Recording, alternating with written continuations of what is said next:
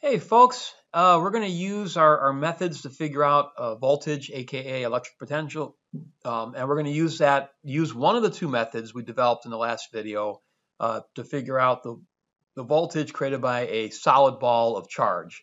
So imagine this is made of plastic or something. It's an insulating material, and you put a total charge Q within, distributed throughout the ball, and the ball has a radius big R. And we're going to figure out the voltage at different locations, A, B, C, and D. A being anywhere outside the ball, B being at the surface of the ball, C being anywhere inside the ball, and D being the dead center of the ball. So our first goal here, first of all, if you need to pause the video for a second, copy that down, please do so. All right, so our first goal here is to figure out, well, in order to find voltage, I got to figure out which method to use, method 1 or method 2. So do we either know the electric field and we can find change in voltage, or do we consider our ball a bunch of point charges and try to write voltage or voltage in terms of radius? Okay. Well, I'm going to tell you right now, if I try to do method 2, and let's say I'm looking at the voltage of point A, I'm trying to figure out like how I would write all the different points in this ball as functions of radius, because you'd have different radii to different points and different angles and everything to point A. And probably it could be done, but it would be really hard to use method 2. Okay, so we're going to use method 1. We need to know the electric field both inside and outside of the ball.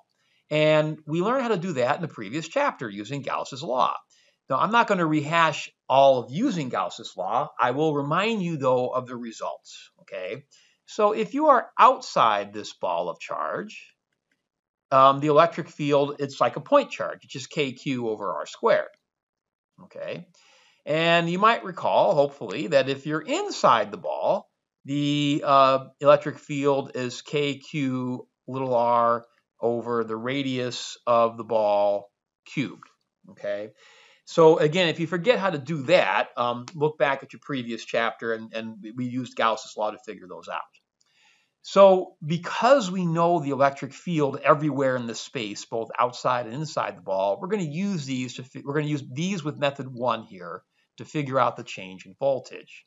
So we're going to use change in voltage in general is negative the integral of E dot D.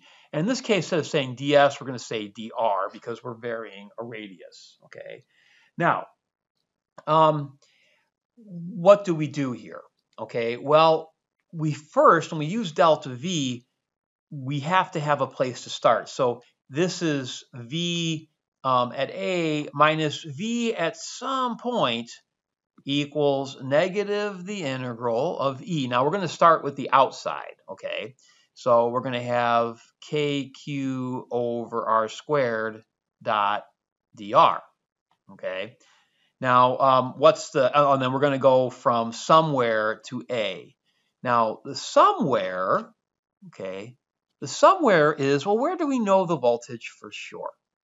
Well, we know that the voltage at infinity, if you get really far away from the ball, the voltage it creates is roughly 0. So we're going to start at infinity, okay, and then we're going to integrate our way to A. Now, a quick recollection here, what we're talking about is we have electric field lines pointing outward from this ball, okay, and we are going to work our way in. Now, we are going uphill, we're going against the field, so we're going to gain voltage. So our voltage at way off here in infinity is 0, so our voltage at A should be some positive value. Okay, so what do we get here? Well, the voltage at A minus the voltage at infinity, which we know to be 0, is negative the integral from from infinity, well, that would have been totally wrong, from infinity to A of KQ over R squared dot dr. Okay. Now, there's a couple negatives in here. Your electric field is outward. We're moving inwards, so our dr is actually a negative dr, but then we're dotting that negative dr with the electric field, and those are in opposite directions, so there's a second negative there. So it turns out within this whole thing, there's two negatives. Well, they're going to cancel. So we can just leave this as it is. But we still have one negative out here that we have to be aware of. All right, so then we got VA minus 0 equals, I'm going to pull out everything that's a constant. So we got negative KQ. Well, what are we integrating? Well, we're integrating 1 over r squared, which is otherwise known as r to the negative 2 dr. And we're going from infinity to a, okay? And if we integrate this, we get negative KQ. Well, what's the integral of r to the negative 2? Well, if you recall, you're just doing your power rule here. You add 1 to the exponent, so it becomes r to the negative 1, and you divide by the new exponent, so negative 1. And then you're going to evaluate this from infinity to a, okay? Now we got a negative 1 and negative there, so those things cross off. So the voltage at A is simply KQ over R, evaluated from infinity to A. So you get KQ over A minus KQ over infinity. Well, KQ over infinity is roughly 0, so you simply get KQ over A. Or the voltage anywhere outside the ball is KQ over R. Well, that shouldn't surprise you at all because, hello, when you're outside the ball, it's going to act like a point charge. And the voltage of a point charge is KQ over R, so the voltage outside this ball is KQ over R. So surprise, surprise, okay? So by the way, you are free to use that result from here on in. If you are outside of a symmetric ball of charge, the voltage outside of it will just be KQ over R. Now, what about when we get to B, at the surface of the ball? Well, the voltage at B would simply be, you'd plug in B here, so it'd be KQ over B, okay? So no big deal there. Now, the hardest part of this is getting the voltage at C. How do we get the voltage at C, okay? Well, we're going to use our delta V again. So let me rewrite this. Delta V equals negative the integral of E dot dr, okay? Now, the next step is the most important. It's all about limits. So as we walked our way in, so we have to start somewhere that we know. Well, we know the voltage is 0 at infinity, so we start there. And then we walk in, we found the voltage anywhere outside of this thing is KQ over R. The last place I know the voltage is at B. At the surface of the ball, the voltage is KQ over big R. And let me write that down. So this would be the same thing as KQ over big R being the radius of the actual ball, okay? At that point, the electric field function changes. It goes from being this to being this. So now we need a new integral using this electric field and with new limits. So the last place that we knew was the voltage at B. So we're going to do the voltage at C minus the voltage at B. That's our delta. Okay, and we're going from B because that's the last place we knew. This equals negative the integral. We're going to evaluate this from B to C. Our electric field inside the ball is KQR over R cubed. So we got our KQ little r over big R cubed, and then dot dr.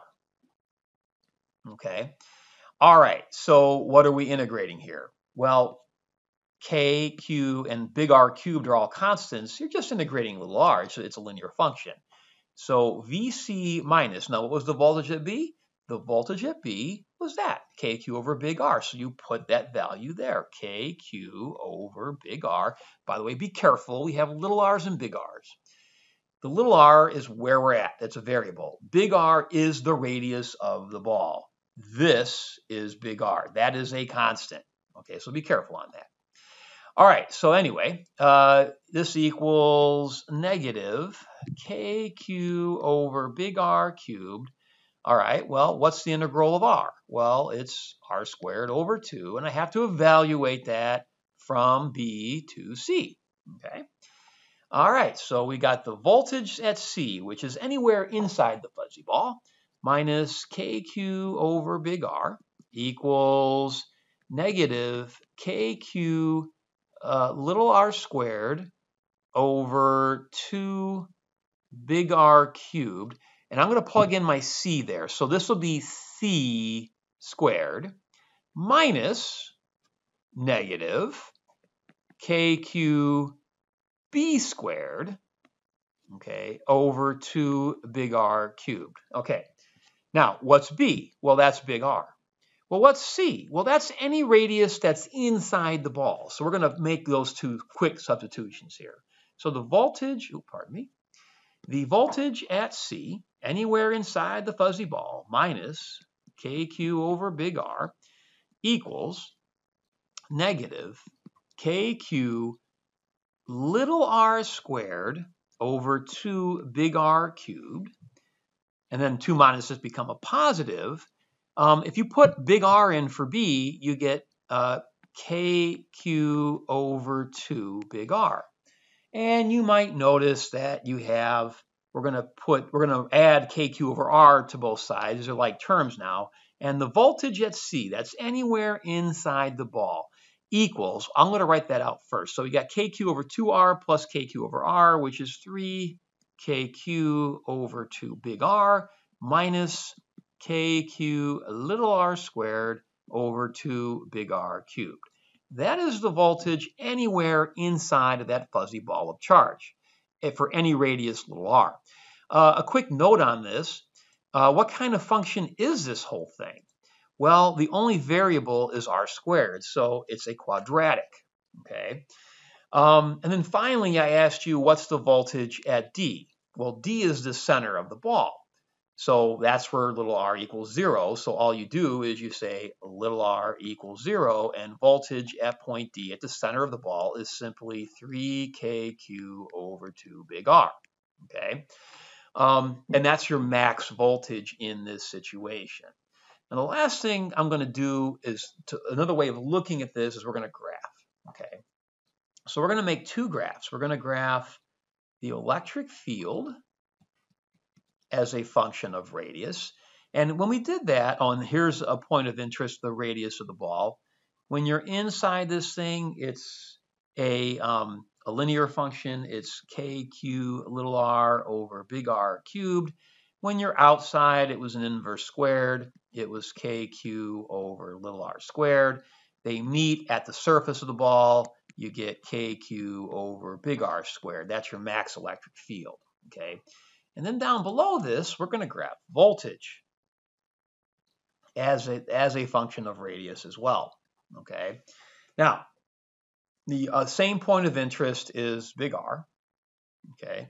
Well, when we're outside this thing, it's just an inverse function. It's just kq over r. So I'm going to write that in.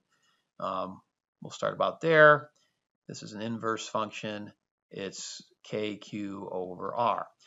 When you're inside the ball, the function becomes this crazy thing here. It's a quadratic. Now, before I figure out the quadratic and the curve and all that, I know the voltage at the center of the ball is 3kq over 2r. The voltage at the surface of the ball is kq over big R. So I'm going to make a note of that. So this value is kq over big R.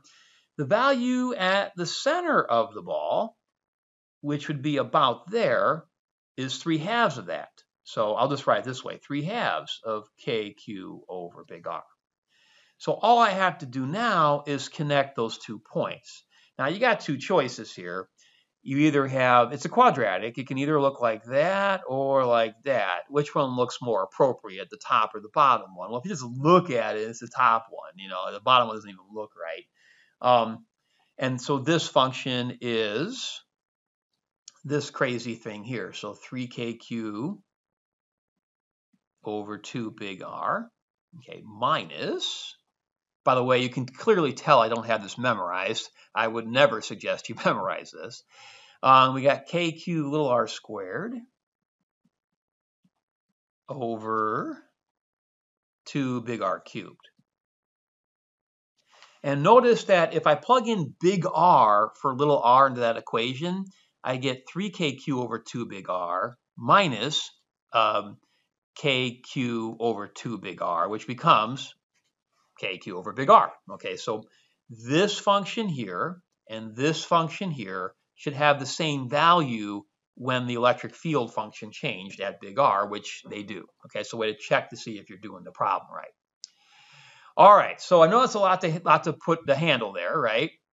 But again, it starts with, if I know the electric field and I know a starting point, I know a voltage somewhere. Well, in this case, at infinity, the voltage is 0. Well, then I can integrate.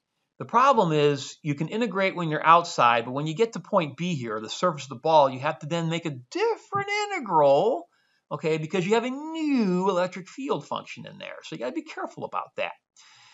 So we integrated outside the ball, and then we integrated inside the ball from the surface. Okay. The other thing I'll just really quick run over again is in this equation here, you have a delta. So there's going to be 2 points. Those same 2 points are what you're evaluating in your integral every single time, right? So like there, for instance, and if you look here, you'll see, look at that. And you'll see at the end here, I did the same thing, right? Or that is the end right there. So make sure when you're integrating, it's a delta, so there are 2 values. In this case, like for this part of it, we knew one of them. And those are the same 2 locations, your limits for your integral. All right, so I hope that example was helpful, and thank you very much.